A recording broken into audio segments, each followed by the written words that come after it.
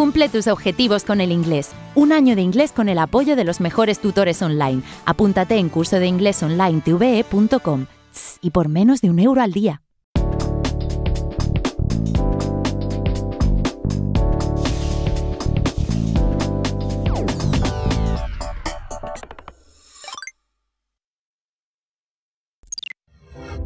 Hello.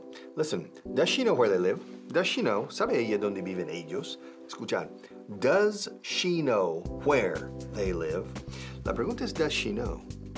Where they live va en sentido afirmativo. No where do they live. Where do they live sería pregunta directa. ¿Dónde viven? Where do they live? Pero esto no es pregunta directa.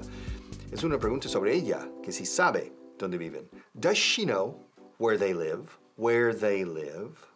Does she know? Fijaos la pronunciación, does she know. Does, la S al final de does, muere, porque la SH de she es muy fuerte y invade la palabra does. Does she? Does she? Does she? Does she know where they live? Does she know where I live? Does she know where you live? Does she know where they live? Does she know where we live? Does she know where the president lives? Does she know where the king lives? Does she know where you live? I don't know.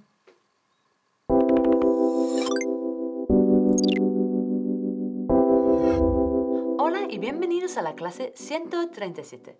Ahora vamos a ver la frase Does she know where they live? ¿Sabe ella dónde viven? Y ahora nos centraremos en la primera parte de la frase.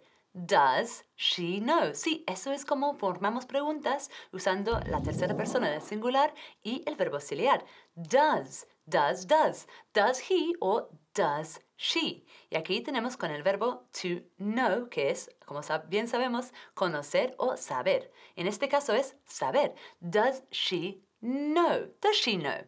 Ahora, does she know where they live? Es una pregunta indirecta, por eso no invertimos el orden del sujeto y el verbo al final. Entonces, does she know where they live? Te pongo a prueba con otras. Quiero que formas primero la pregunta directa y luego la pregunta indirecta. Por ejemplo, pregúntame cuántos años tiene él. Muy bien. How old is he? Y ahora pregúntame si ella sabe cuántos años tiene él. Muy bien. Does she know how old he is? Y no how old is he. Perfecto. Mañana viene otra becaria. No entiendo por qué quieren otra becaria. No lo sé. I don't know. I mean, ella no sabrá nada acerca de la oficina. She won't know anything. Y yo ya sé todo. I know everything. Does she know that you can pay for your parking on the second floor of the building? Claro que no. No, she doesn't. 2. Pregúntame si ella sabe que se puede pagar el parking en el segundo planta. Eso. Does she know that you can pay for your parking on the second floor? No. No, she doesn't. Well, does she know that Mr. Fernandez is the boss? Claro que no. No, she doesn't. Does she know that he normally has tea and not coffee? What do you think? No, she doesn't. Does she know anything? No, she doesn't. But you don't know anything. You can't tell me if she knows anything. Pues yo no tengo que preocuparme por ella. Este es mi sitio.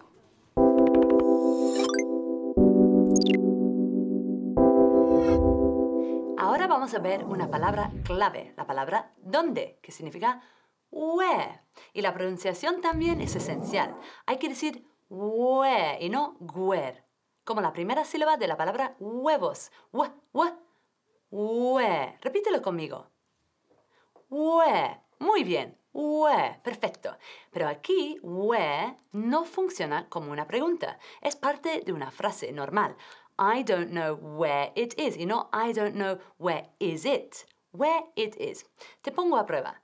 Forma primero una pregunta directa y luego formaremos la pregunta indirecta. Pregúntame, ¿dónde trabajo? Jimena. Where do you work? Muy bien, con el verbo auxiliar. Where do you work? Y ahora pregúntame si ella sabe dónde trabajo yo. ¿Cómo es? Muy bien. Does she know where you work? Sin el verbo auxiliar esta vez. Muy bien. Y ahora vamos a ver la palabra del día, que es código postal. Postcode. Does he know your postcode? ¿Él conoce tu código postal? ¡Qué hilo! O sea, how exciting. O sea, I mean, Funchi va a venir a comer aquí. Aquí, a donde trabajo, where I work. Ajá. Pero no sabe dónde trabajo. She doesn't know where I work. Creo que no, she doesn't know where I work. Porque la verdad, nadie sabe dónde trabajo. Nobody knows where I work. My friends don't know where I work. Ajá. None of them know where I work. A ver, a mí me encanta donde trabajo. I love where I work. I like it where I work. Ahí con todas las plantitas que me dan un poco de, no sé, pero I love it here. I love where I work. Funchi no sabe dónde trabajo. She doesn't know where I work. Ese es el orden de las palabras. She doesn't know where I work. ¿Ok? Dilo tú. Thank you. Pues no sé, es que where my friends work, donde trabajan mis amigos, es fantástico. Where they work, it's fabulous, it's fantastic. Where I work, I don't know. It's a bit boring. Aquí siempre lo mismo. Where I work, qué sé yo. A lo mejor le digo que vamos a otro sitio, ya está. Porque I love it where I work. Pero, no sé. A ver qué hacemos.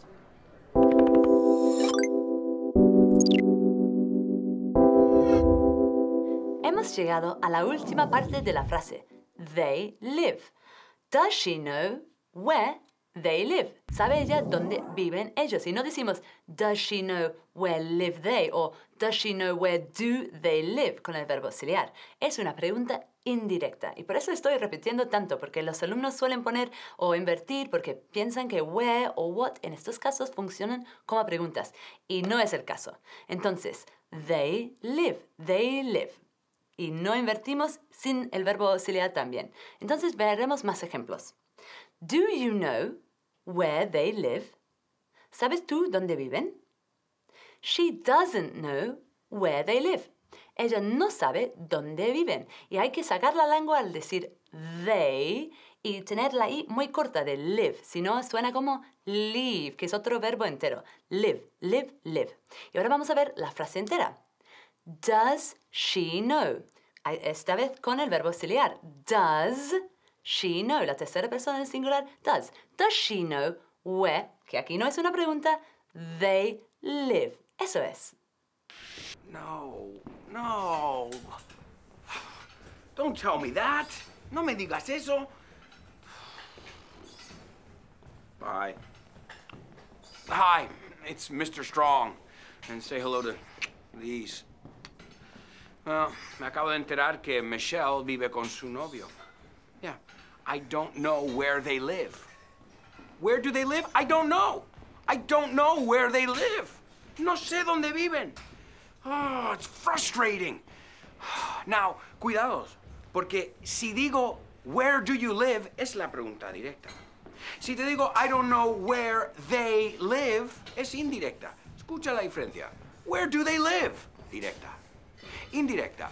I don't know where they live. No usamos auxiliares. Sí, la estructura es igual que la afirmación. I don't know where they are from. I don't know where they live. Practica las preguntas poniendo I don't know delante y verás que no es igual. No, no, la pregunta directa es muy diferente que la pregunta indirecta. Y cuidado con la pronunciación, no es leave. Leave es marcharse. Yeah, leave es marcharse. Es live, live. Oh, I'm going to find out. Me voy a enterar. I'm going to find out where they live.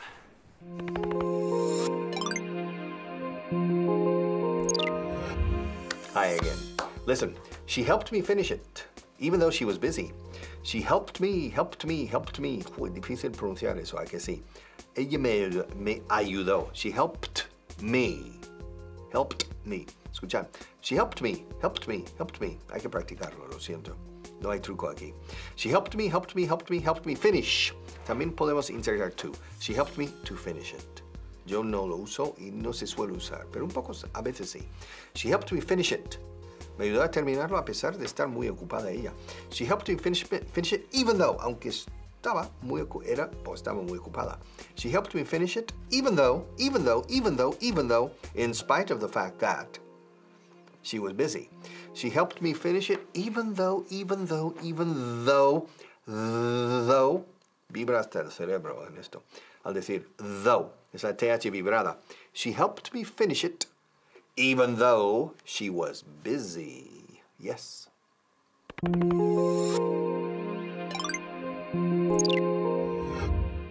Bienvenidos a la clase número 137. Y hoy tenemos la frase She helped me to finish it even though she was busy, que es ella me ayudó a terminarlo aunque estaba ocupada. Y vamos con el primer punto. She helped me to, que es ella me ayudó a. Y aquí tenemos el verbo to help en el pasado simple. Helped. Helped. Cuidado con la pronunciación, que no es helped, sino helped. Fíjate, helped. Repite conmigo. Helped. Muy bien. Ahora necesitamos el objeto. She helped me. Nunca decimos she helped to me, suena fatal, sino she helped me. Ahora después del objeto se puede poner el to más infinitivo o si quieres directamente el infinitivo. Por ejemplo, they helped her to fix it. Le ayudaron a arreglarlo. Maria helped him carry it home. Aquí sin to. Podrías decir to carry it o puedes decir carry it home. Muy bien, nos vemos en un minuto. You know, last week I was sick and I couldn't go shopping. Anyway, lots of people helped me when I was sick. Thank God. Lots of people. So now, today, I'm going shopping to say thank you to all the people who helped me. I wonder why they helped me. Oh, because they're my friends. That's why they helped me. Silly me. Eso es, decimos helped me. Repeat with me. Helped me. Good. Say they helped me. Perfect. So Destiny came round and Destiny helped me when I didn't want to eat anything. So I'll buy her a present. Maybe I'll buy her shoes. Okay, and then Zach came round and he helped me when I felt really horrible. It's lucky they're always together, Destiny and Zach. Anyway, they helped me so much. And then Sarah came round and she helped me too because she told me about all the lovely things she has in her shop and that helped me a lot. And then my husband, he offered to take me shopping and then he helped me carry my bags. Aww.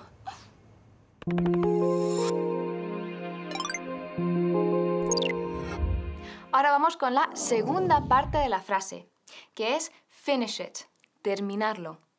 Ahora, antes dijimos que después de help le puede seguir el infinitivo con to o sin to. Por lo tanto, aquí tenemos to finish it. Ahora, aquí tenemos el verbo to finish y hay que tener mucho cuidado con el sh del finish, porque muchos lo pronuncian finish y está fatal. Tenemos que decir finish. Fíjate, finish. Repite conmigo. Finish. Muy bien. Y como tenemos it al lado, decimos finish it y enlazamos las dos palabras como si fueran una para que suene más natural. Finish it. Muy bien. Vamos con unos ejemplos. My teacher helped me to finish it. Did you fill out the form? No. Can you help me finish it?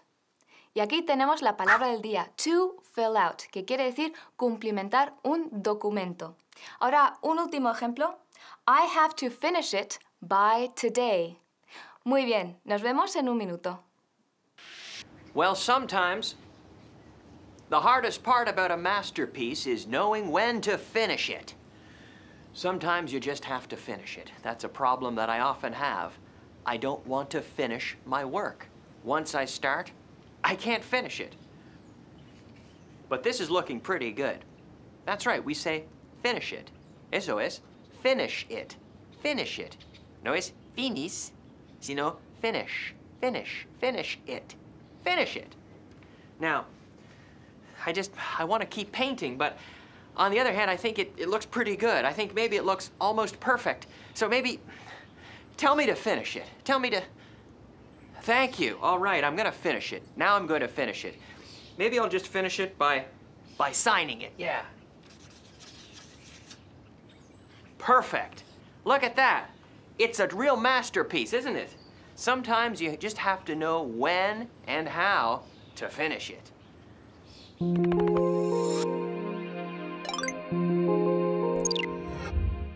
Vamos con la última parte de la frase de hoy, que es even though, aunque. Ahora, even though hay que tener cuidado con la pronunciación, porque no es even, sino even. Y though se dice though, y no se dice do o talk, sino though. Even though. Muy bien. Ahora, también podemos decir although, aunque although es un poco más suave. Even though hace más contraste con el aunque. Así que vamos a ver algunos ejemplos. We went for a walk even though it was raining. Even though I was tired, I finished it on time. Recordad, enlazando, finished it on time. He helped me to carry it even though I could. Y ahora, ¿cómo se dice en inglés? No te lo diré, aunque confío en ti. A ver. Eso es. I won't tell you even though I trust you. Muy bien hecho. Nos vemos en la siguiente clase. Look how much work I have to do. And even though I'm already busy, I have to organize all those files, reply to emails, make phone calls, even though I already have enough work to do. That's right, even though. Even though you understand me, I want you to repeat it with me. Even though. Good. Again. Even though. It was the same yesterday as well. I helped Mr. Pilgrim with his work, even though I was busy dealing with customers. And the customers are being so rude this morning.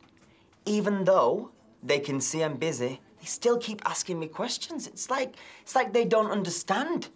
Even though I'm busy. And when I was speaking to my friend Bob, there was a big long queue of people. Even though I'm busy. Even though they can see me working, they still want to ask questions. So unfair. I think I'm gonna take a break. Even though I have so much work to do, even though I'm so busy.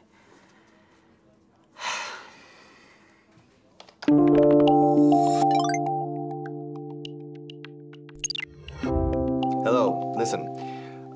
If I hadn't run into John a few days back, I wouldn't have been able to invite him to the event. I wouldn't have been able to invite him to the event.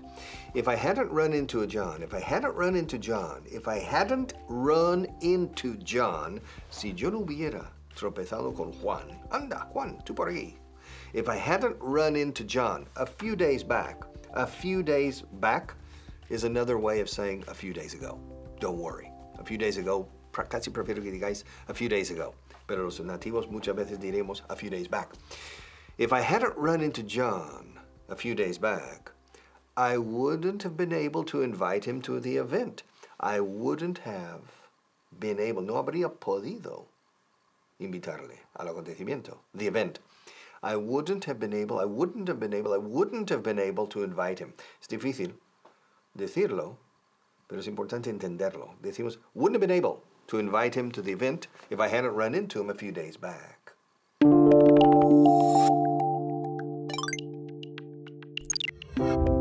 Hello.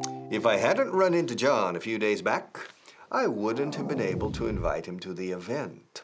If I hadn't run into John, de no haber, bueno, me tropecé con Juan. Me encontré casualmente con Juan. De no haberme encontrado casualmente con Juan, el otro día, hace unos días, a few days back. If I hadn't run into John a few days back, I wouldn't have been able, no habría podido, Vaya frase. I wouldn't have been able to invite him to the event, al evento este, if I hadn't run into John. If I hadn't run. Aquí tenemos el participio, run. If I hadn't run into John, de no haber tropezado, si yo no hubiera tropezado con Juan, si yo no me hubiera encontrado casualmente con mi antiguo amigo John, if I hadn't run into John, to run into, boom, John, ¿tú qué haces por aquí? Por estos pagos. If I hadn't run into John, a few days back, I wouldn't have been able to invite him to the event. Ole! It is a great day in Spain. Oh my gosh, I can't believe it. I just ran into Joaquin Cortez. I ran into him. I ran into Joaquin Cortez. That's right. I, Wayne in Spain, ran into Joaquin Cortez. Ask me who I ran into. Who did you run into? Joaquin Cortez. That's right. I ran into Joaquin Cortez, the best flamenco artist in the world. And I got his autograph. I'm never gonna wash this arm. That's right, because I ran into Joaquin Cortez. I'm gonna keep this arm just like this to remember it forever, because I ran into Joaquin Cortez. I should have danced flamenco with him, or for him, you know. Oh, maybe I ruined the perfect opportunity. You know, he's a flamenco dancer, just like me. I'm pretty good, right? I can't believe it, though. I ran into Joaquin Cortez. It's even better than the time I ran into Penelope Cruz. That's right. This is the best day of my life. I can't believe it. I ran into Joaquin Cortez.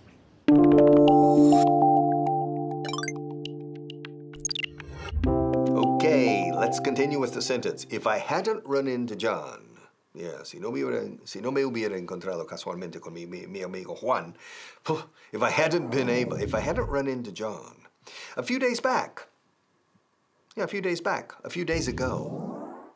lo más correcto es lo más usual es a few days ago, pero se dice mucho remontando unos cuantos días, a few days back. Es más coloquial. If I hadn't run into John a few days back, hace 3 o 4 días, a few days back, I wouldn't have been able to invite him to the event. No habría podido invitarle. Okay, a few days back. Okay, the word of the day, cap. C-A-P, cap. Cap is gorra, tipo gorra con visera, como el cap, baseball cap, el que juega al béisbol, baseball cap. También el tapón de una botella, a Coke bottle cap. Some people collect bottle caps. I had a friend who collected bottle caps. Y también, esto no lo sabes seguro, el casquete polar. Se dice the polar ice cap. O sea, la gorra en el mundo arriba. The polar ice cap, casquete. Oh, hello there. How are you? Did I tell you what happened a few days back? Oh, I said a few days back. You don't know what it means? Listen, a few days back is just another way of saying a few days ago. Nothing special there. A few days ago. Come on, say it with me. A few days ago, Margaret. Good. Well, anyway, I ran into an old friend a few days back. Frances. Have I told you about Frances before? Well, we used to be great friends a few years back.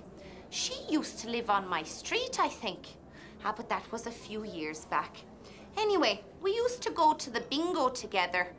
Oh, but we stopped being friends after a while.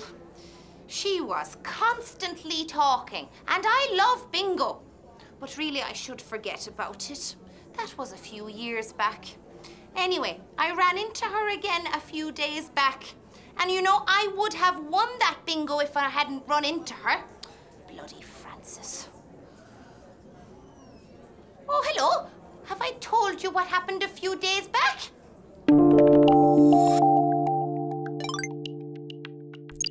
We're back together again. Let's finish this sentence. If I hadn't run into John a few days back, I wouldn't have been able. I would not have been able to invite him to the event. No habría podido, de no haberle visto, por casualidad ese día, hace unos días, a few days back. I wouldn't have been able to invite him to the event. Yo no sé de qué evento se trata, pero es un event. I wouldn't have been able. Los nativos decimos, I wouldn't have been able. I wouldn't have been. Es complicadito aquí. I wouldn't have been. Recomiendo que digáis, I wouldn't have been. I wouldn't have been able. I wouldn't have been able to. I wouldn't have been able to invite him to the event if I hadn't run into him a few days back. Yes, if I hadn't run into him a few days back, I wouldn't have been able to invite him to the event. Vaya frase. I wouldn't have been able to invite him to the event. Hi, we're planning a big party. That's right. I'm really excited because it's going to be a big bash. Yeah, bash es otra palabra para fiesta. It's going to be a huge, mira la pronunciación, huge bash. Now, yesterday, I ran into John. Yeah, to run into es, pues, encontrar sin querer. O podemos decir, I bumped into John. So I ran into John, I bumped into John, and I invited him. But if I hadn't run into him, then I wouldn't have been able to invite him. That's right. If I hadn't bumped into him, I wouldn't have been able to invite him to the party. Yeah. I wouldn't have been able to. No habría sido capaz. Practica esa estructura. I wouldn't have. El I wouldn't have, cuando lo contraemos suena a of. I wouldn't have been able to. Dilo. I wouldn't have been able to invite him. If I hadn't, esto es el más difícil de los condicionales. Yeah, el pasado condicional. If I hadn't run into John, I wouldn't have been able to invite him to the party. But don't worry, I ran into him, I bumped into him, and now John is coming to the party, and he's bringing champagne. Woohoo!